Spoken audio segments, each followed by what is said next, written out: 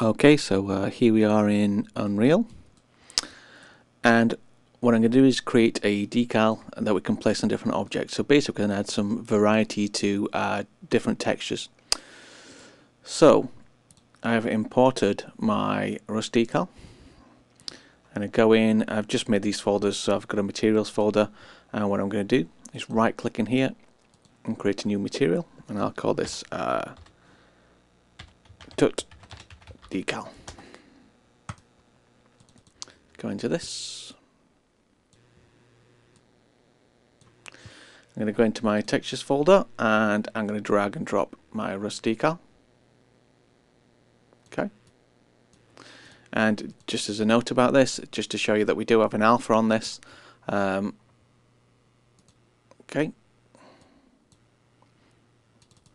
So sorry, if I just click,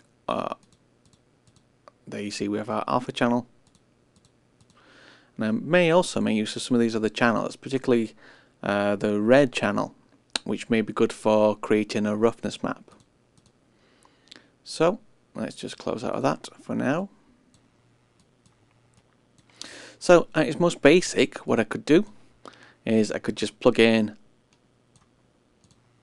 let's just set this up to be a decal first, sorry. So for a decal, you just need to go over to this material domain, bring this out. I need to change it from a surface to a deferred decal. That's going to set this up so our decal blend mode is translucent. You sometimes get errors as well for the blend mode, so I'm just going to change this from opaque to translucent as well. I'm going to connect up from our RGB into our base color, and then I'm also going to take out from the alpha channel. If you imagine that this is the RGB, then we've got the red, green, blue channel split up, and then we've got the alpha separated. So I can split this out into my opacity, and there I actually have my texture. Just going to apply that and just save. Just for a second, I'm just going to go into materials, and this is my decal. Let's just drag this out. Okay. So the first thing we need to do is just rotate this round. So I'm just going to rotate this round on my x-axis, 90 degrees. And there we have our decal. Now the thing about decals, the position of them is you just got to be careful with them because they will hit whatever is in front of these. So if we had another object on this, it would hit everything in its path. So just as an example, let's just say take a cube,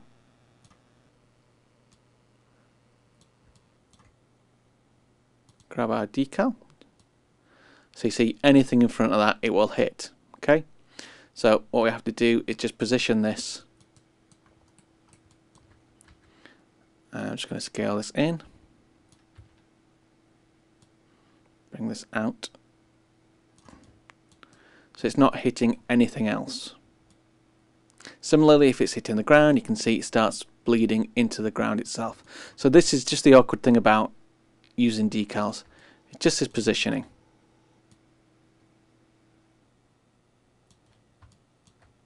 Okay. If we wanted to, we could shrink this down. We could just position this anywhere we want as well. So we can just get whatever we want from that. Okay. So just as a bit of variety to that wall. We're not using a brand new texture for this, we're just placing this decal wherever we want to place it. Okay. Just going to add a few more things to the decal material. Just going to double click on it again, just to add a bit of control to this. So the first thing we may want to do is be able to control the strength of the opacity on this. So what I'm going to do is I'm going to add a lerp, a linear interpolation. So I'm just going to press, we can do two things. We can go in, we can type in lerp, find it, a linear interpolate, or we can just press L and left click. I will create a linear interpolate that way as well. So I'm going to leave our constant A at 0, which is going to be basically transparent. And I'm going to use a one constant vector just by going to our constant and just press 1 and left click to create that. I'm going to drag that into the B channel, and I'm going to drag out from our alpha into the alpha channel, and then connect up from our alpha output or our lerp output into our opacity. Okay. Now if I set this to 0, we're not going to have anything at all. If I set this to 1, we're going to have our full strength on there. Okay, then anything in between.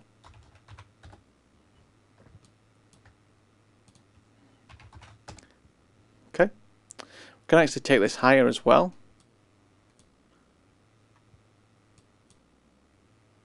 But I probably only want to use it a value between 0 and 1. So what I'm actually going to do is I'm going to clamp this. So I'm just going to drag out from the lerp and type in clamp. And our clamp will just clamp this value between a value of 0 and 1. So we can't go above and below that, or it won't have any effect at all. Okay. Again, let's just set this to 1. I'm also going to create a roughness map as well. So we're saying, just looking at the red, if we think about roughness, then black is completely shiny, white is completely rough. I think, let me just check that. I'm just going to use a 3 constant on this. I'm going to unplug this for a second. So there you go, we have a value of black there, completely shiny. If I just go into this color and put in a value of white, I have completely rough. Okay. So just looking at these, if I just go back to my textures, I'm looking for the one that's kind of more aimed towards white, because I don't want this too rough. So our red channel, ignoring this because this is going to be the alpha is going to get rid of that anyway. So we want this to be so where we have the darker areas, it's a bit shinier. Okay, so something like that, they'd be really shiny, and that which you don't want.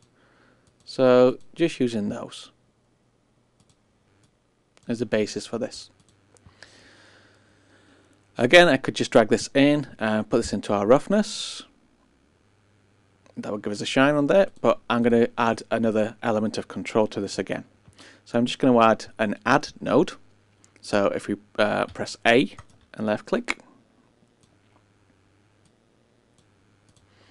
I'm going to add another constant 1 vector. So I'm going to drag from the red channel into our A, and from our constant into the B. Again, what I may do is just put a clamp on this. So just highlighting our clamp, just move the mouse over here, and we can Control and W, create a copy of that. And let's just connect these up. Let's just give myself a bit more room.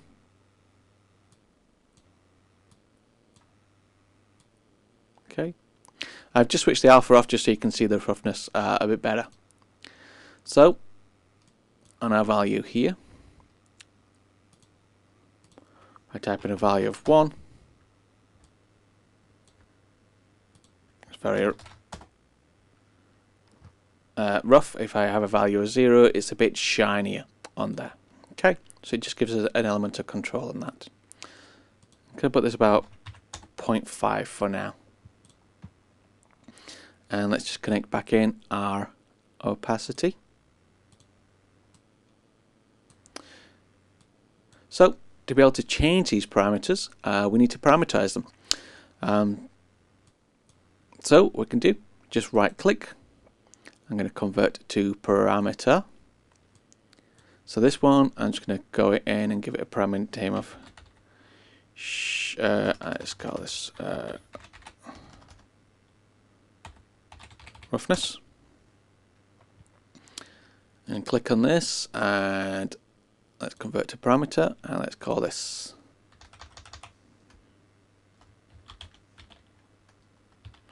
alpha strength.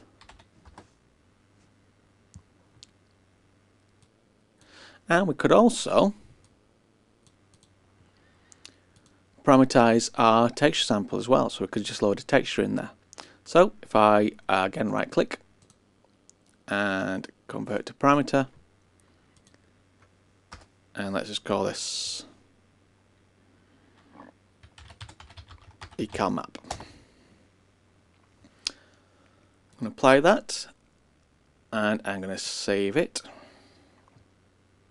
Just get rid of that for a second. So this is what we have so far. But what I can now do with this, just go back to my materials. So this is our Decal.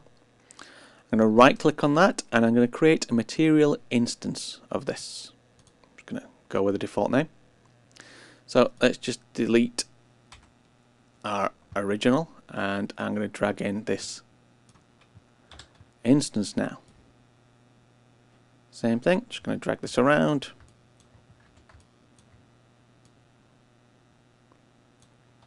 Scale this in. I'll do for now. Now the beauty about this now is I can double click on this instance. Just bring this to one side.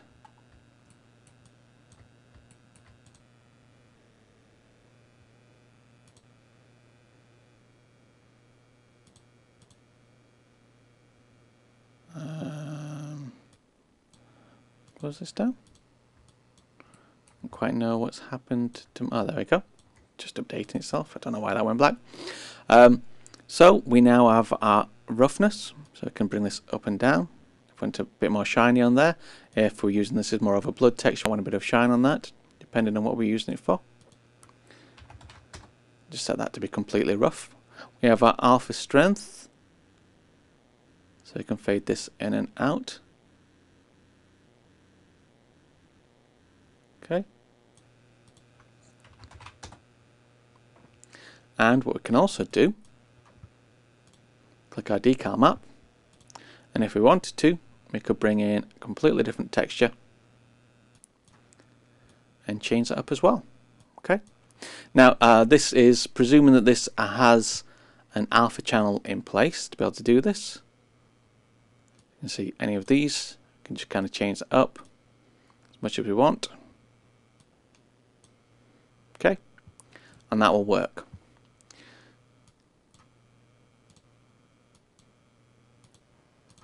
So we could create another version of this as well. So let's get my original, create material instance. Let's drag a copy of this on as well. So let's say we switch these up again. So this one I'll bring in the graffiti.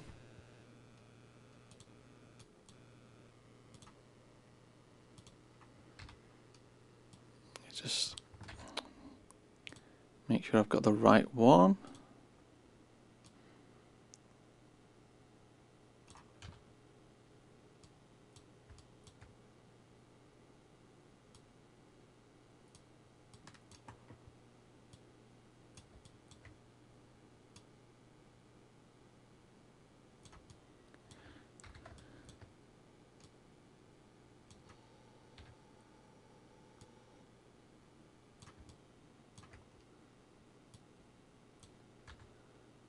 And what to do is just play around with this just to position it. And I'm also going to go into my material,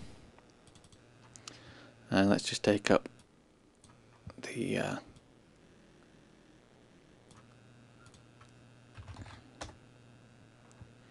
what I may want to do actually. Let's just set this.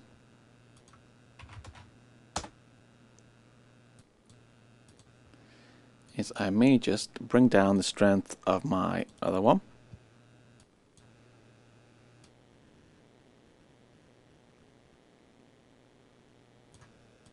Okay. Save that. And there we go. We have decals, so we can layer the decals up depending on the strength. We can reposition them and rescale them. So really useful at creating more detail onto our textures or our objects. Okay, so that's a quick look at decals.